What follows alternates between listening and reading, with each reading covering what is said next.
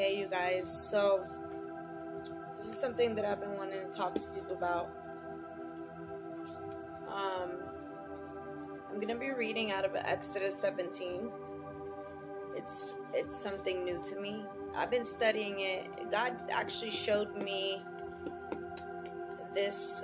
He took me to Exodus 17 like maybe, I think it started about 2 months ago or something like that. But I've been getting more and more into it. I just been going through a lot, and this Exodus 17, I want you guys to either, if you have a Bible, or if you don't, just go on your phone, Google Exodus 17. You got to read the whole thing. But it's talking about the spirit of Amalek. Okay? The spirit of Amalek is a spirit that attacks you when you're at your lowest. When you're depressed, when you're sad, when you're being attacked by your family members, when you're arguing with your husband, you're arguing with your significant other, when you're sick. That's when that spirit attacks, okay? It's a pretty tough one. He attacks. To be able to beat him, you literally have to fight in 2 different dimensions. Hold on, I got notes, I forgot. You're fighting in different dimensions with him. This is a physical fight and this is a spiritual fight. So in order to be able, Moses and Joshua, they were the ones that had to fight the spirit of Amalek. So I'm just gonna do a quick summary. So the spirit of Amalek. So let's start it like this. So Moses had to go on top of the mountain. Okay, Exodus 17. And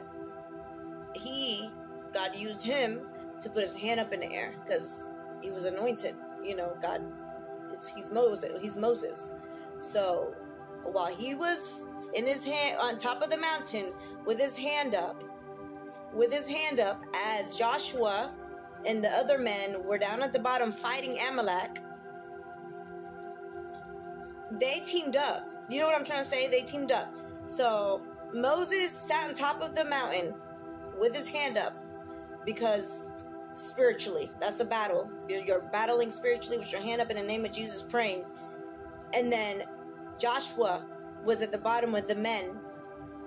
The men that was chosen, which is somewhere around here. You got to find it. Exodus 17. Help me, Holy Spirit. They literally took both of them. It took both of them, a spiritual battle and a physical battle, to beat this Amalek spirit, this Amalek person, whatever it was back in the day. Look, it even says here in Exodus 15, the Lord is at war with Amalek in every generation. People are fighting this battle, this spirit, and they don't even know about it. Nobody talks about it because I've never heard about it. And I grew up in the Bible. I have never heard about this. And it opened my eyes let me tell you, when I found out, when God showed me the spirit of Amalek, everyone came against me. My whole entire family friends, everybody. I'm not going to say no names. I don't want to put people out there. You can't fight the spirit of Amalek by yourself. You have to have people that are going to back you up. People that are going to hold your hand up. Because if you read in chapter 17, he had... Where's it at? If I can find it. Oh my goodness. Let me find it real quick.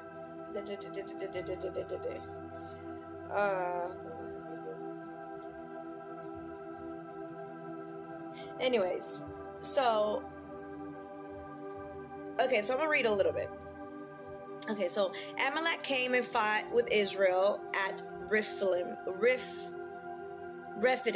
Moses said to Joshua, Moses was the one on top of the mountain holding his hand up, and Joshua was the one that was battling the physical battle with Amalek. Okay, so Moses said to Joshua, choose some men for us to go fight with Amalek. Tomorrow I'll stand on top of the hill with the shepherd's rod of God in my hand. That's the spiritual battle. Moses is fighting the spiritual battle on top of the mountain. So Joshua did as Moses told him. Wait, let me go back. So tomorrow I'll stand on top of the hill with the shepherd's rod of God in my hand. So Joshua, which is the one that's going to be physically fighting, did as Moses told him. He fought with Amalek while Moses, Aaron, and Hur went to the top of the mountain or the hill. Whenever Moses held up his hand, Israel would start winning the battle. So while Moses was up there with his hand up, they were winning.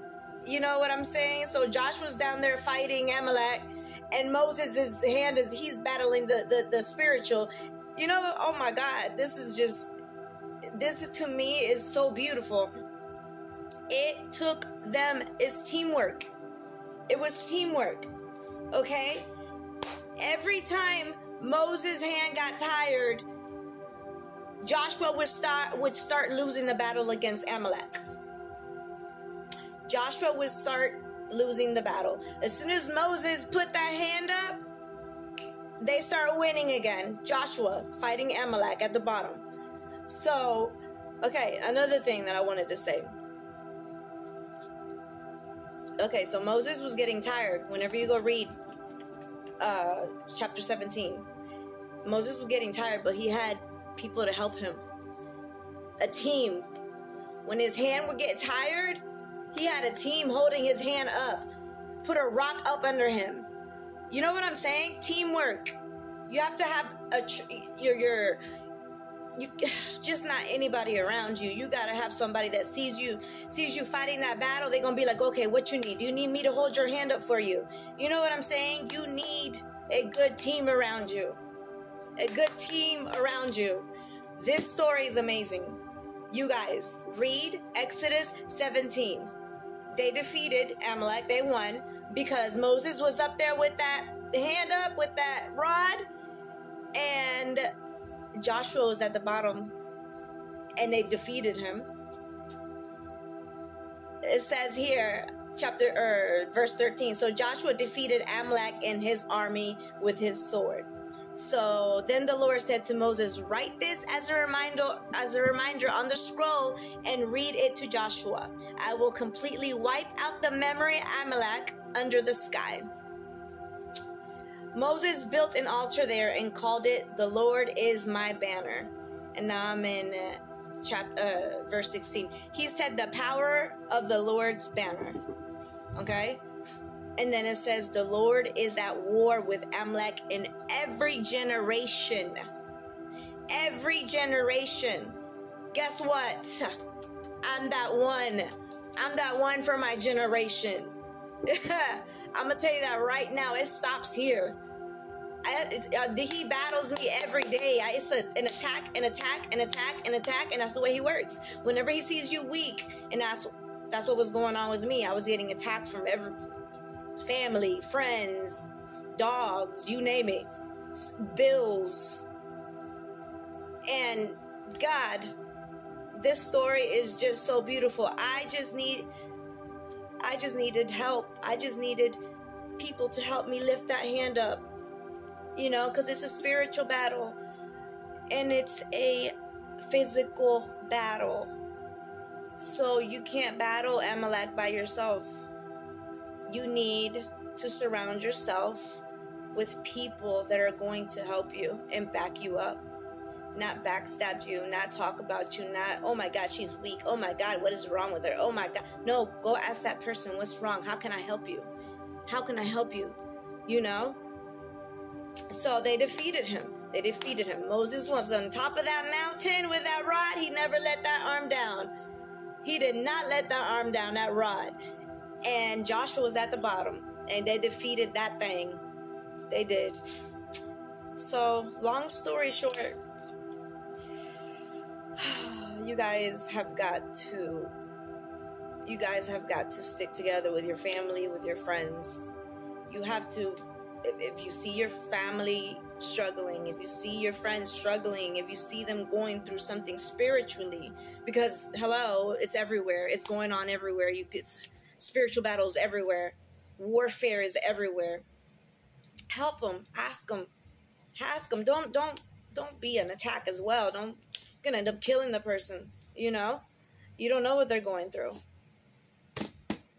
Read Exodus 17, you guys. It's incredible. I love it. I love it. And the Lord is at war with Amalek in every generation. And that's why I get attacked the way I do, because I said, yes, Lord, I will be that one. I will be that one, and I will win for my children, for my grandbaby, for my son, for my daughter, for my mother, for my father. I'm going to be that one. Get it right, people. Get it right. I love you. I'll be back. Anyway, hey, you guys, I had a vision last night. I had to get up, and God made me record it.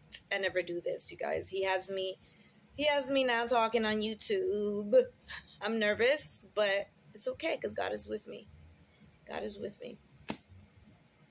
Israel defeats Amalek because Moses and Joshua teamed up. They teamed up. God bless you guys. Mwah.